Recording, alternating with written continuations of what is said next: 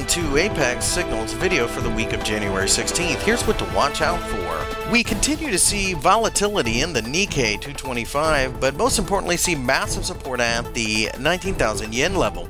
Buyers continue to jump in every time we dip, and that was proven again on Thursday. With this being the case, it looks as if the market will continue to find buyers every time we pull back, and we will ultimately reach towards the 20,000 yen level. WTI crude oil continues to chop around overall, as we have seen both bullish and bearish pressure over the last several sessions. Ultimately, this looks as if the market is going to continue to bounce around between the $50 and the $55 level.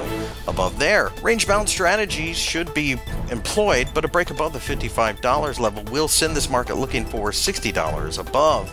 The gold markets found plenty of resistance at the $1,200 level on Thursday and then rolled over on Friday. It looks as if the market is ready to continue going lower, so sellers seem to be in control. Expect support at the $1,175 level underneath, and of course, the $1,150 level as well. Thank you for watching, and see you again next time.